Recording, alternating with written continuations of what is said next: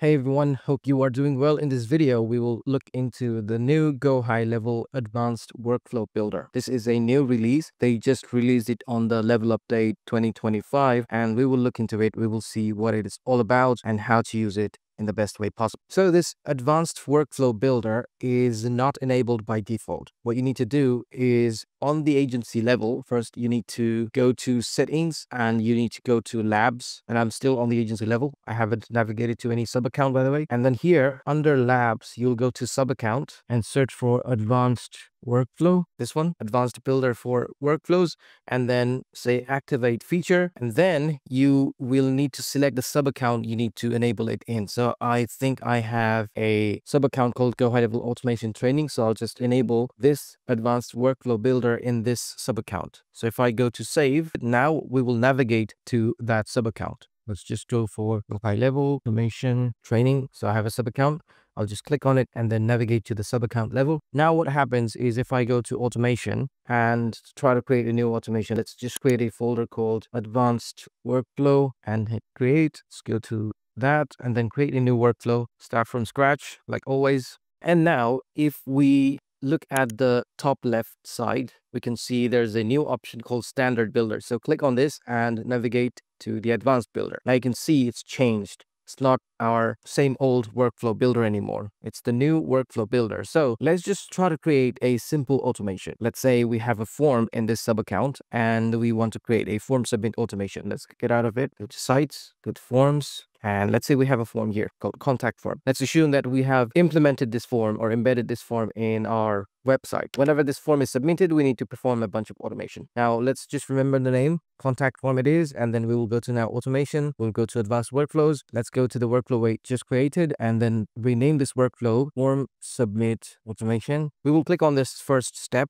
and then it will ask us, is it a trigger or an action? Like always, we'll work with the trigger first because the trigger is what executes the workflow and the actions are whatever gets executed based on the trigger. So we will click on add trigger and now we will search for form submitted and then we will select the form from here saying the form is contact form. Now this workflow will execute whenever the form is submitted. And then if you want to move it around, you can just click on the selection mode over here and then just change your view like this. Now we will just go back to the nodes. So this is a node. It's a node-based system. The old one, it used to be a tree-based system, but this one is a node-to-node. If you have used N8N, you know what I'm talking about. Or also Make. Make is also a node-based system where you can connect nodes together. Now what you can do is when the form is submitted, what do we want to do? We want to get a notification that our form was submitted on the website. Hey everyone, just wanted to take a quick moment to share my school community where if you join, you get to ask me questions about issues you're facing on GoHighLevel Ads Automation AI. You can also be a part of the weekly coaching sessions where I conduct training on many different topics and we do a Q&A session after that. Besides, you get free access to a lot of my courses that I'm not uploading on YouTube anymore. Some of them you can already see on the screen. Also, there are members only discounts. So if you join, you get 50% off on my courses, my snapshots, my funnels, everything. That's pretty much what I want to share. See you on the other side. So we will click on this plus icon and then do internal notification. And then we want to get an email notification. Let's say this is going out from our company name. So this is basically in the notification what the name will be. So I'll say business X. This is the name of the business, info@businessx.com. This is the from email. The email address this notification is going out from. Who is it going out to? Let's say custom email. It's going out to notifications or, receive@businessx.com. We will say new contact form submission and we will say hello, new contact form submission with a name, email, and phone number. We'll call it contact full name. So we are just dynamically generating the form submit data here through custom values. So we will select contact name, contact email, contact phone. Best regards. This is the name of the business. This is a notification. Now what we can do is we can add another action called send an email. There we go. We have a send email here. If you don't find it, you can just type for it, send email. And this email is going out to the person who submitted this form. So this is basically an email confirmation that we've received your inquiry. So similarly, we can just say business X. This is the name of the business, info@businessx, email of the business. Thank you for your inquiry. We will say hi. And then again, dynamically generate the name of the contact, or just the first name of the contact. Say, thank you for your inquiry. We will get back to you ASAP. Say business. So This is an email confirmation that's going out to the person who submitted the form. You can write a better version of it. I'm just showing you the technical side. That's it. Now, what else we can do is we will just save it and get out of it for a second. Go to opportunities. Let's see if we have a pipeline created for this already. All right. So we have a sales pipeline. If you don't have a pipeline, you can just quickly go to pipelines. Create a pipeline. It's basically where your leads will show up in different stages. So if you have a business and you have a customer journey in your business, like new leads come in, they get contacted, they book a consultation, they attend the consultation, they don't attend the consultation, you send them a proposal, you close them. So you can just create all these stages and just hit create. And what I've done is I already have a sales pipeline, which I've created here. Newly contacted, appointment booked, canceled, no-show, and a bunch of other stages. Now, what I want to do is when the form is submitted, I want to add an opportunity here automatically. So I'll just go to automation, go to advanced workflows, form submit, automation, and add another node. Instead of clicking in plus, you can also just right click on anywhere and go to actions menu and search for create or update opportunity. So I'll say create or update opportunity. Now in the pipeline, sales pipeline, and in the pipeline stage new lead, I want to create an opportunity. And the name of the opportunity will be the name of the contact. So if you look at my opportunity, I'll show you this shortly. The status will be open, which basically means that we haven't sold anything to this person yet. The value is basically an estimated lifetime value of this lead. So we can say $1,000. Like if this lead has a potential of buying $1,000 worth product or service from us, the opportunity value is 1,000, right? So you can keep these things closed, save action, and just put it somewhere here. Now, what we can do is we can just drag a node to another like this. So we can connect them and then we can adjust their placement. This is pretty cool, right? So this is the new advanced workflow builder. Now what we can do is we can go back to opportunity pipelines. So this is basically the name of the contact. That's why we put opportunity name as the contact name. All right. So what else can we do? We can also add a tag in this. So we can just click on this and then say tag, add contact tag. We will say website contact form. So we are adding a tag when this person or when this prospect submits the form on the website. That's why we are tagging them as website contact form. So in the future, if we want to filter out the people who submitted the contact form on the website, we can just filter by this tag and everyone will show up in the contact area. So we will hit save. We can also add an assigned user to this lead. So if we have multiple people in this account, let's just go to settings and let's go to my staff. Let's see if we have anyone here. We have Hasib and John Smith. Let's say John Smith is the business owner or the sub accounts representative or whoever is doing sales in this sub account. What we want to do is when a new lead comes in this workflow, we can add an action called assign to user.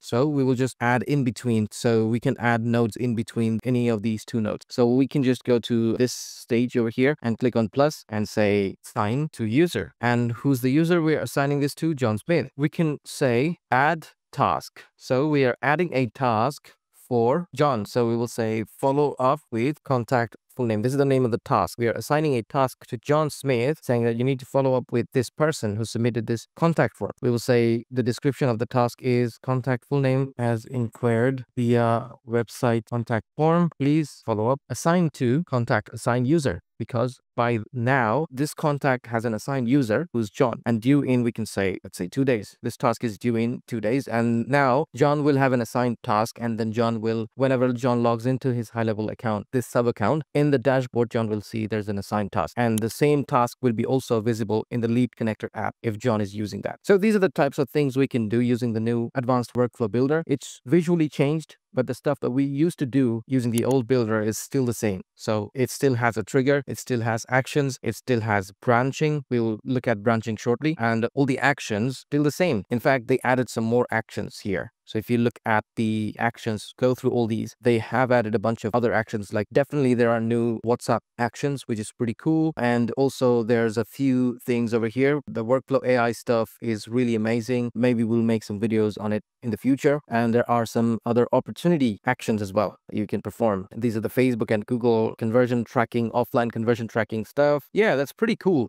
Actually, the new workflow builder not just visually changed, to be honest, they added a bunch of stuff to it. It's really amazing to see how fast they are changing and how fast they're upgrading. So that's basically how you create workflows in the new workflow builder. Now, what if you have a workflow using the previous workflow builder? Let's just go ahead and create a template workflow. Let's say we want to create an appointment confirmation reminder. So let's just add this stuff. So this is the old workflow builder, right? You can see there's a trigger and there's the appointment confirmation reminder. Now this trigger is basically executing when someone books an appointment in any of the calendars in the sub account. They receive confirmation, they receive a bunch of reminders. What we can do is we can also add create or update opportunity by adding them to a pipeline stage. So we will say sales pipeline and say appointment booked. Contact name will be the opportunity name and the opportunity value can be its name, 1000. Status can be open. Let's say we want to switch it to the new advanced workflow builder. So in order to switch an old workflow to the new builder, simply what we need to do is just go to advanced builder and let's navigate to that. That will basically change your old workflow to the new builder. Now, if you click on this format tree, it will basically format it to the correct placement. So this is basically it. Now, if you want, you can change the looks of it, right? So I'll just do it like this. If you want to see all of them together, you can just move their placements around and place them like this, which is pretty cool, to be honest. Zoom out. There we go. And that's it. Let's see. We have two more. Place them like this. There you go, right? So actually it looks better now because you don't have to keep scrolling through and then going up and down, left and right to see what the other actions are. You can look at them altogether. It depends on you however you want to place them and what's the best way for you to visualize them. That's how you convert an old workflow to the new advanced workflow builder. So we will just hit publish and hit save. Another cool thing I wanted to show you is now you don't have to get out of this workflow to get into a new one. What I mean by that is if you come to the left side over here, there's a new option called workflow switcher. So if you click on this, if we want to now go back to the automation we were working on a few minutes ago, like the form submit automation, we'll just click on this and this will take us back to the form submit automation. So we are back in that automation. Now, if you want to go back to the appointment confirmation reminder one, just come here. It basically opens up a new tab for that. But yeah, this is actually pretty cool to know that you don't need to get out of this workflow to get into a new one. If you just want to work on multiple workflows at once that are interconnected, this feature actually helps you do that really easily. Also, another thing is if you come over to the tick mark over here on the left side, if your workflow has any semantic or technical errors, it basically shows up here. Like, for example, what could be a good use case for this? Let's say you're sending an internal notification to the users, but this sub account does not have any user. So what will happen is if you somehow publish this workflow, it will throw an error saying that you're trying to send an internal notification to the users in this account, but this account does not have any user. So this is just an example. There could be hundreds of other use cases where the workflows could have an error, and this workflow